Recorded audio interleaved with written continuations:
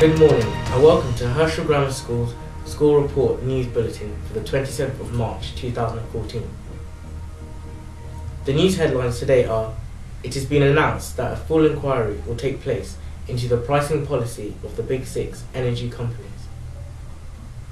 The British consumer is now facing some of the most expensive energy bills in Europe.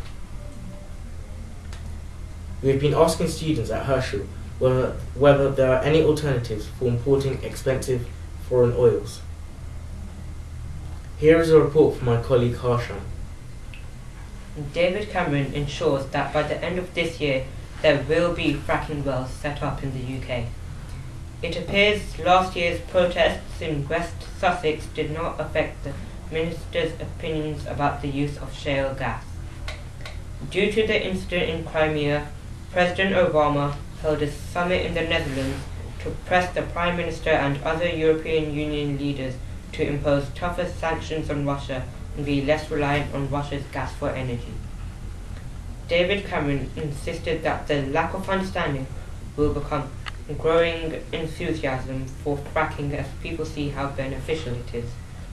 He said, "So I'm confident we'll win the argument, not least by sort of demonstrating that this is a good technology that will be good for our country."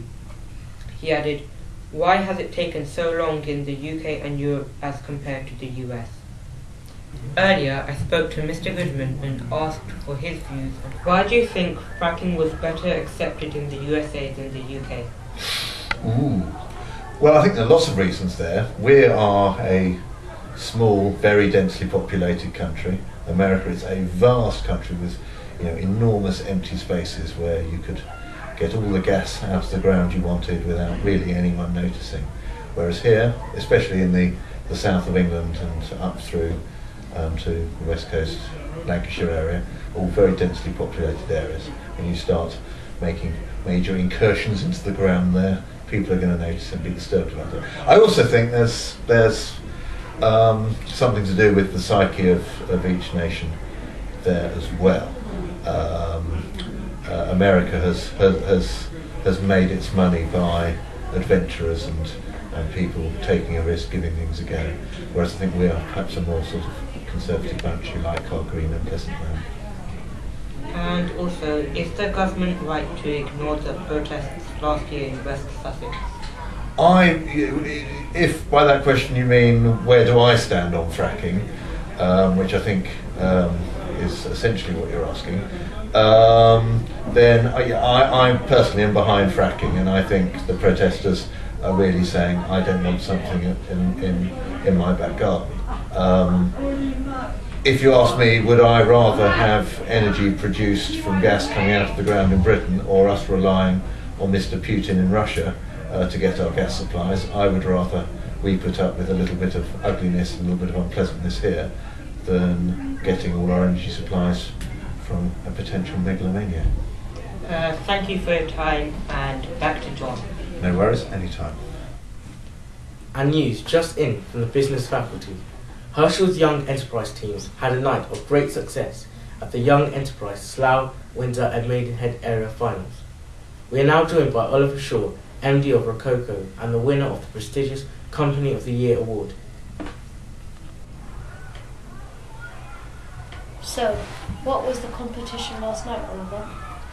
The competition that we entered last night was a Young Enterprise competition.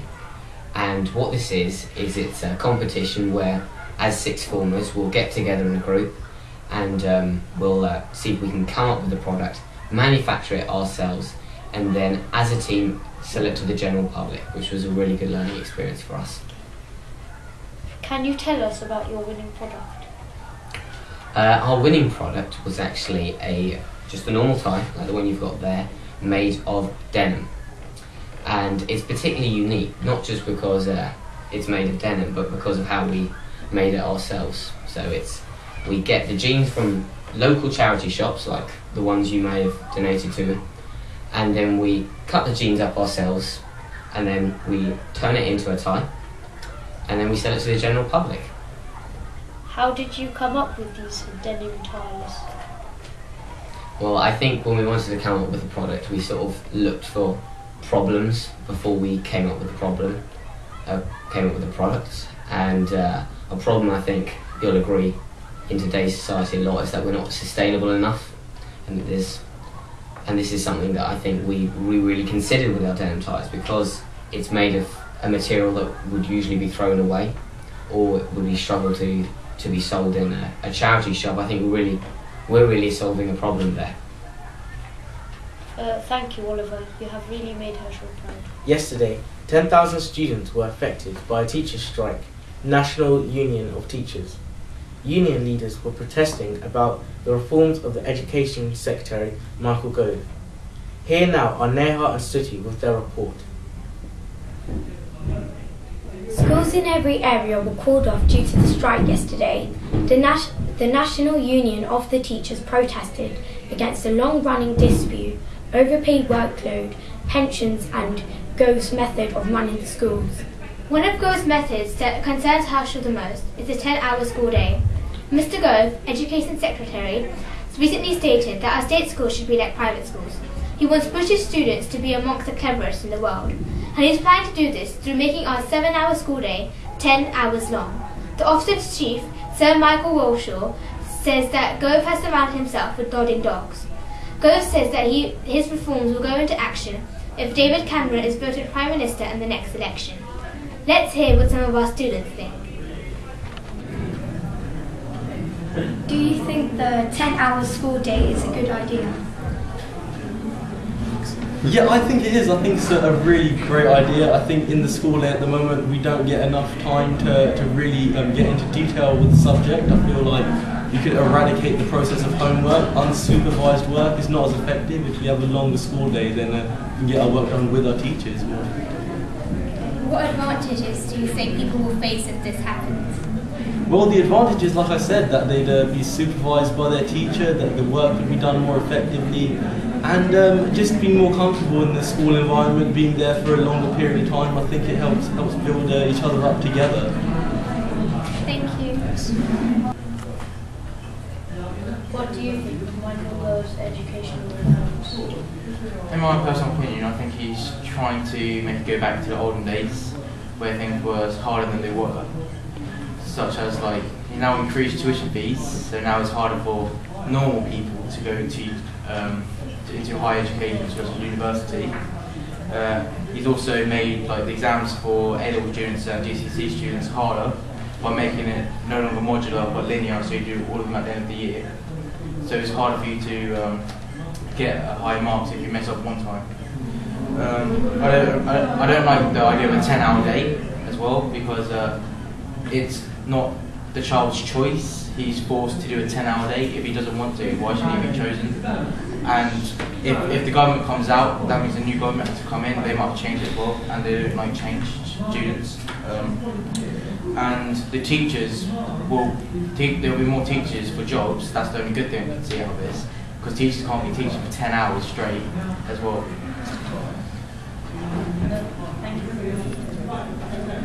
Do you think teacher strike is a good idea? I do think teacher strike is a good idea, because it affects so many people. I mean, yesterday I think it was 320,000 teachers striking all around the UK, and it's so effective because so many lessons are disrupted, and of course if lessons are disrupted, then parents are, because they may have to take time off work, and it really puts the point across that, you know, teachers should not be taken for granted. I think they really are some of the unsung heroes in the UK, especially at this time, because the job they do is so difficult. It's not just the hours during the school day that they put in, it's the hours they put in when everyone else has gone home and they're still working and they're still doing work over even their holidays and their half terms, which they're supposed to have off. It's also, because we live in a democracy, you know, strike should be allowed, because otherwise, you know, that's your right. It's your right to strike and your right to say that, you know, if you're not happy with something, then you can go and change it. Do you think it's a good idea to have unqualified teachers? I don't think it's a good idea to have unqualified teachers. I think they should have certain rules set which show that the teacher has passed certain exams, even if they're not exams which are like degrees or anything. I think they should have exams put in place which show that the teacher is qualified and does know what they're teaching the children. because it's what the teacher is passing on to the children that they're going to learn. That's what they're going to be using in their careers for the future. So I think it's important that they do have some show of qualification. Thank you. Now, a story from the international news desk, Crimea and the prospect of a new Cold War. We asked our fellow history teacher, Mr. Sharp, his views on Crimea. President Obama has said that in the light of events, we are not entering a new Cold War. Do you think he is right? Well, that's a good question. First of all, I think perhaps President Obama is trying to dampen down fears that it could be a new Cold War, because obviously that would be a significant change in the whole geopolitical situation. In terms of whether he's right or not, I think it's probably too soon to make any such judgments, and it will remain to be seen what Putin does next. I think he's probably quite right at this stage to dampen down belief that it's a new Cold War. I have seen that mentioned in certain news circles. Obviously, that would be a long way down the line, I think, before we could call it a new Cold War. Lots of things would have to happen. And when you think of the scale of the previous Cold War, it wasn't just a problem that affected European countries and mainland Europe and Eastern Europe. It was really a worldwide thing. For example, you had the Cuban Missile Crisis, the Vietnam War, the Korean War, of course, and other factors. I don't think Putin is so perhaps heavily involved in other areas of the world as his previous Soviet counterparts were, but he is also involved in places like Syria and deeply interested in the Middle East. So I think it remains to be seen. Thanks, sir. And now our second question is, what are your views on the European Union? Do you think that we should leave or stay? Good. Another good question. Another one that's in the news a lot lately as well. My own personal feelings are that I'm very pro-European. I feel that Europe is a force for good. I think that the whole reason the European Union was created in the first place, in its previous guise as the EEC, was really to prevent war between the main European countries and to promote greater cooperation and understanding. And that was on the back of two terrible, catastrophic world wars, which not only tore Europe apart, but tore the world apart. I know there has been the war in Yugoslavia in the 1990s, but apart from that, and various things going on in the Balkans, the European project has kept the peace, has fostered greater cooperation between countries, particularly between France and Germany, two countries which were at each other's throats in the previous 70 or 80 years before the EEC was created. So my own personal feelings are, for those reasons alone, that's a good enough reason for us to be heavily involved in the European project. And I think there's a lot of economic benefits to be had as well. Yeah. Thank you for your answers. You're very welcome.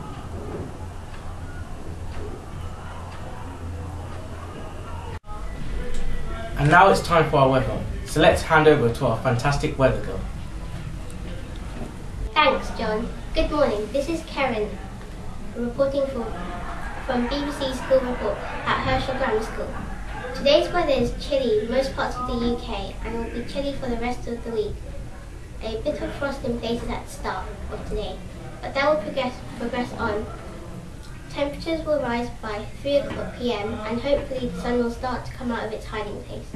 Showers in the UK, but will gradually get warmer by the weekend. Sunday will be 19 degrees Celsius in London.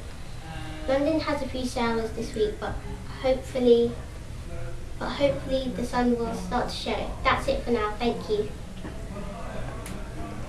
And back to John. Okay. Thank you, Karen. On a very busy news day, this is Herschel Grammar School's school report. Signing off now, and good afternoon everyone. See you at 6.